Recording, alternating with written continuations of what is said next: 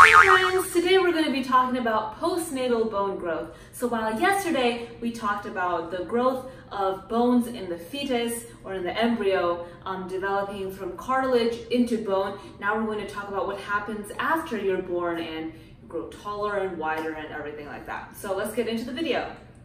Alright, so there are two types of bone growth. Your bones need to grow longer and they need to grow thicker. So these two actually use two different mechanisms. So the first type is called interstitial growth, and this is the growth in length of long bones. So this is the bones in your arms and your legs. And this is very similar to the endochondral ossification that we talked about yesterday. Remember that endochondral ossification occurs within cartilage. You have this hyaline cartilage model, and then gradually the cartilage is being replaced by bones through the actions of osteoblasts and osteoclasts.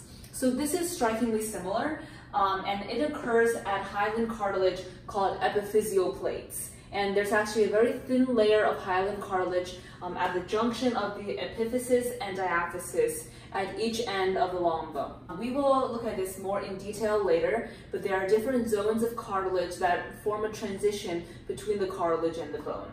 The epiphysial plate does not always stay cartilage throughout life. At the end of adolescence, the epiphysial plate undergoes something called closure, and that is when all of the cartilage has turned into bone and the epiphysial plate becomes what's called an epiphyseal line, and that's just a part of compact bone in between two regions of spongy bone at the junction of the epiphysis and diaphysis. So after your epiphyseal plate closes for that bone can no longer grow in length, and that is the height that you end up being for all of your adulthood.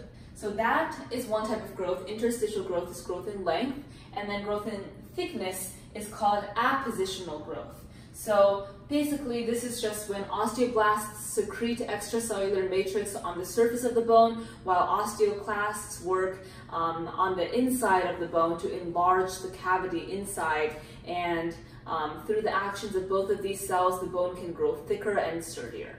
All right, now let's take a closer look at interstitial growth to see the four regions of cartilage.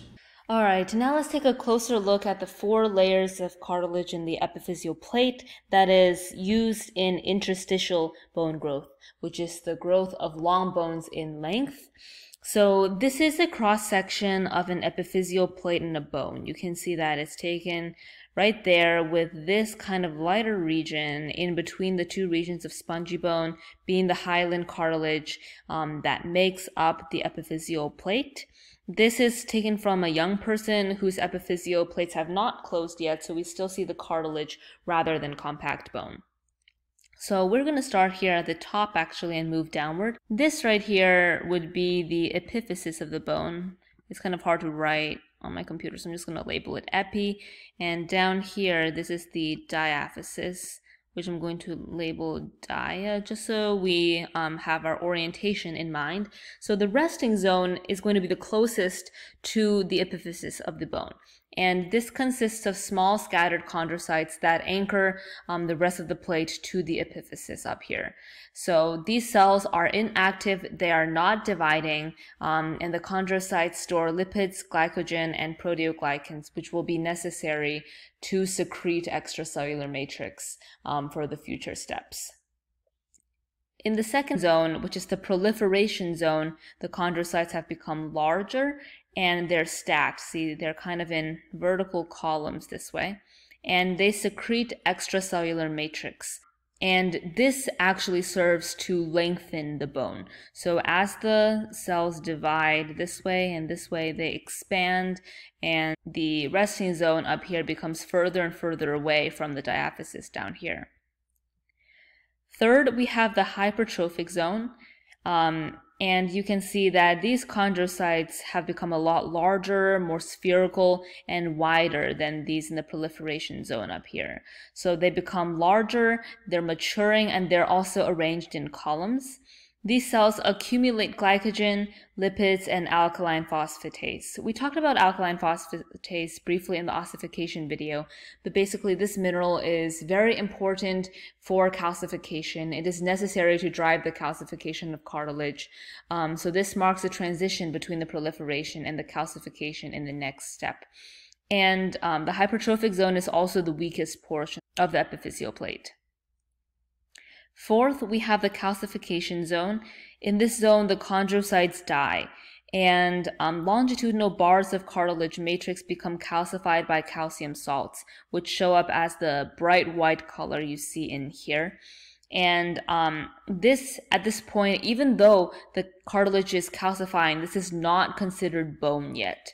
It is still cartilage, it's just covered by calcium salts.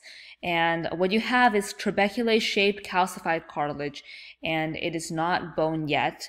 It becomes bone in the next zone here, the ossification zone, in which osteoclasts dissolve the calcified cartilage and osteoblasts replace it with bone extracellular matrix by secreting osteoid, and that becomes the osseous tissue. Remember that osseous just means bone, so this is the actual bone tissue that shows up in the darker purple in contrast to the lighter colors, which are calcified cartilage.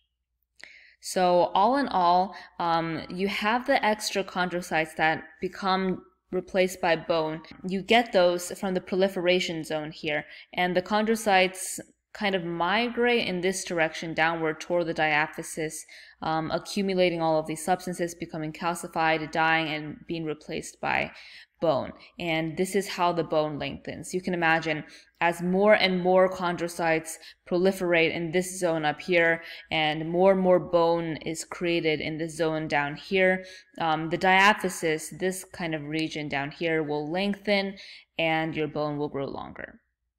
So the epiphyseal plate, which is this entire thing, closes, which means that it becomes bone around the end of puberty. And basically what happens is that the proliferation zone becomes less and less active. The chondrocytes stop dividing, whereas the rest of the steps still continue. So what little chondrocytes are made die and they become bone, and then there's no cartilage left to replace that. So eventually the entire epiphyseal plate is replaced by compact bone, and this generally happens around the age of 18 in females and 21 in males, so that is when you stop growing. Okay, now that we've covered interstitial growth in a little bit more detail, let's talk about appositional growth. Remember that this is growth in thickness of the bone. So what you see in this diagram here, this diagram is from Pearson textbook. The last diagram with the interstitial bone growth was from the Marie Ben-Hohen textbook that I've been using. So in this diagram here, you see the cross-section of a bone cut perpendicular to its axis. You see kind of the circumferential lamellae here and maybe an osteon.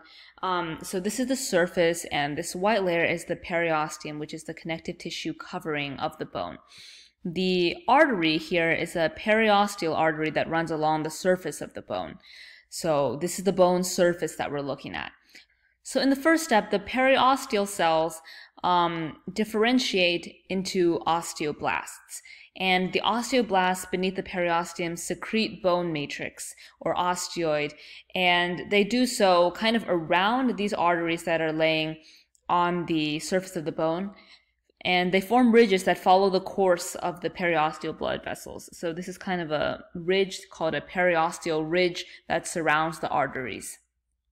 And as these ridges grow and grow outward, they enlarge and meet.